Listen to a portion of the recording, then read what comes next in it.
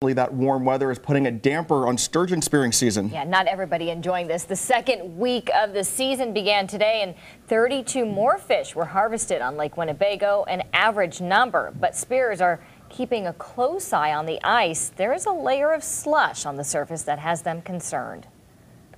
The sun is what really makes a big difference in ice. I wish it was cloudy today, but the shorelines are still pretty good, but it can deteriorate pretty quick here if it stays like this in the next 3-4 days.